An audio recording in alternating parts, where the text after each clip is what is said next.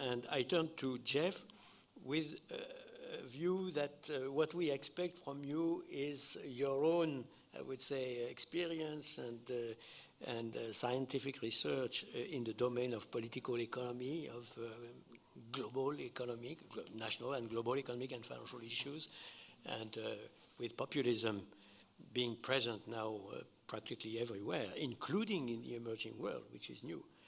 You have a lot of things to tell us about. Please, Jeff. Okay, well, thank you, Jean-Claude. You preempted me because I was going to start by saying I have plenty of opinions about the purely financial and economic issues that have been raised, and others as well. But as a political economist, I figured it would make sense for me to focus on the political.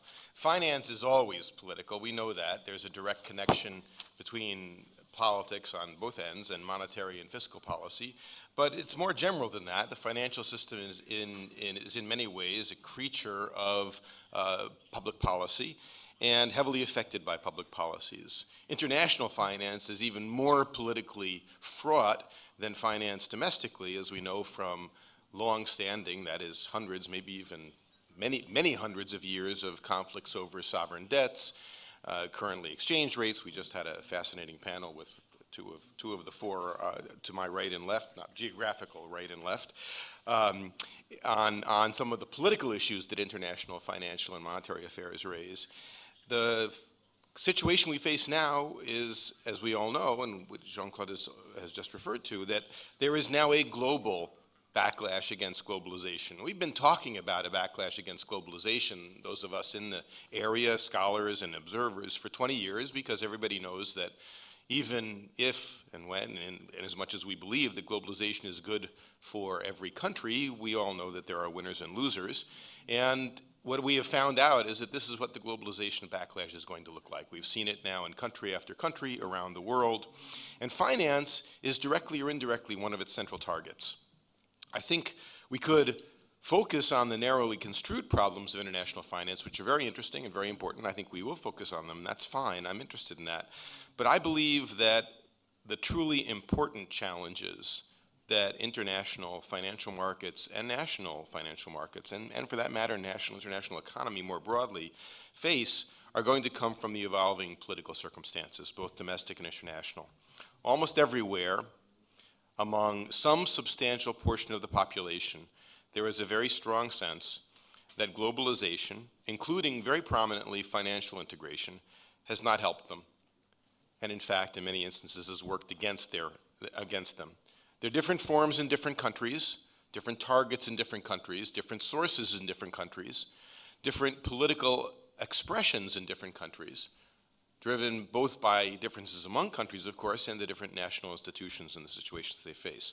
But just to give you some examples, in the Eurozone, there is tremendous resentment in the debtor countries of the periphery about austerity. There's resentment in some of the creditor countries about transfers.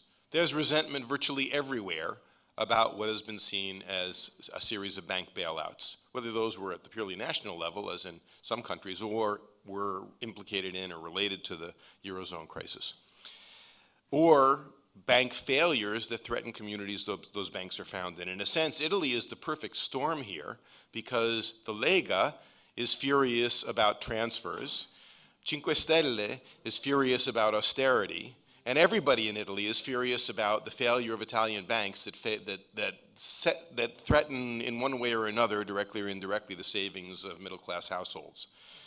So the Eurozone is clear in the sense that finance faces some serious political threats there as well.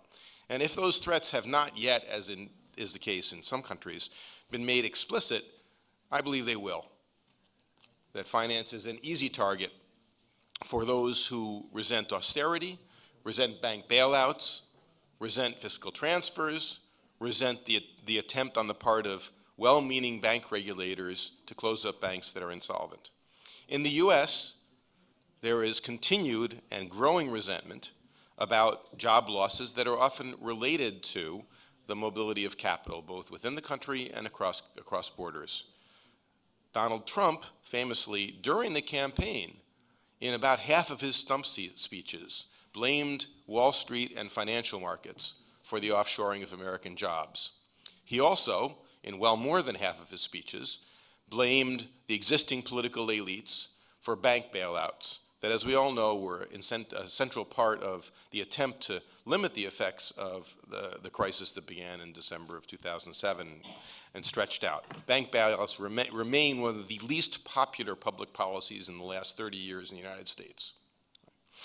In the emerging markets, Jean-Claude was just mentioning that we've seen the emergence of populism in the emerging markets. I should say that, as Olivier mentioned last night, to some extent, this is the populism in the 20th century was populism in the 19th century was largely American. The Americans invented the term populist in the 1880s and 1890s.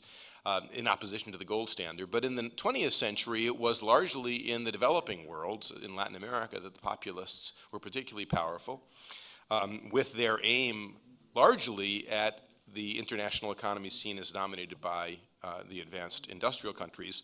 The new round of populism in the developing world, as represented by people like Duterte and the man who will almost certainly be the next president of Brazil, Jair Bolsonaro, in the emerging markets, there is continuing resentment about currency crises, about austerity, about debt crises, sovereign debt crises in many instances, about the role that elites have played in all of those things. So we know, I think, many of us, that to a large extent some of this resentment may be misplaced, but that doesn't change its relevance, its political power, or its importance.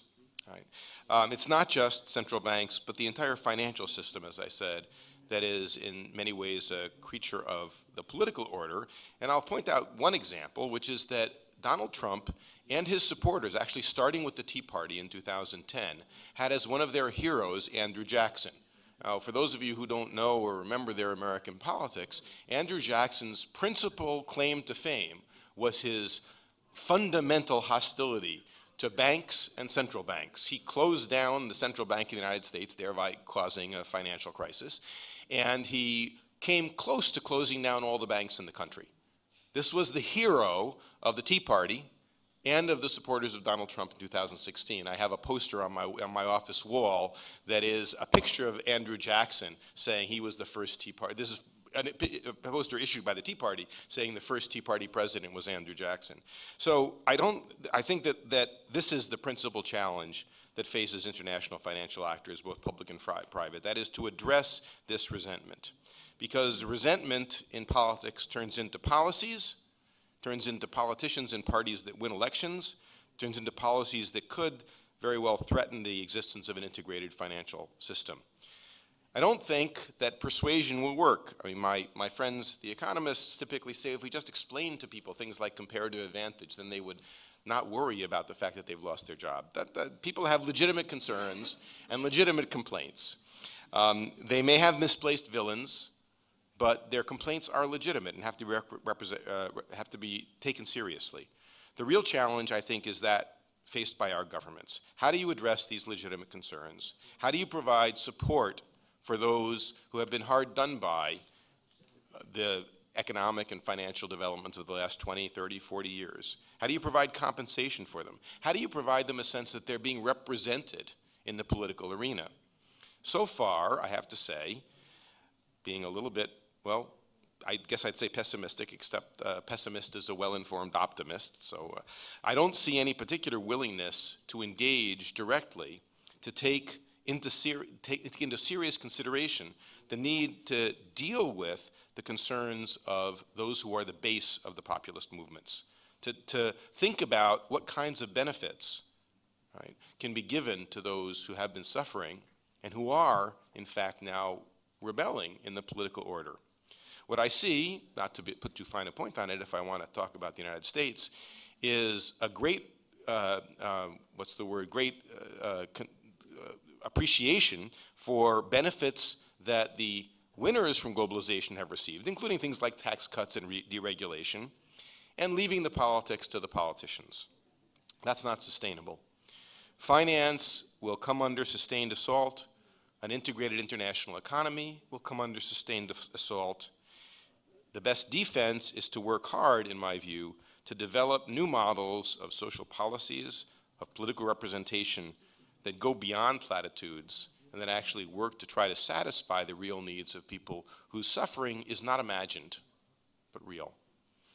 If that's not done, I think that the axis that has been developing over the last 5 years, what we might call the Trump, Kaczynski, Bolsonaro, Duterte, Salvini axis, will soon find finance to be a very attractive target, and the target will have no weapons. Thank you very, very much indeed. I think you'll have a lot of questions to be more, I would say, elaborating your new models of social policy, because I guess that you very rightly are indicating what is the main political problem in practically all societies in the world, and certainly in all advanced economy. Thank you so much for this presentation.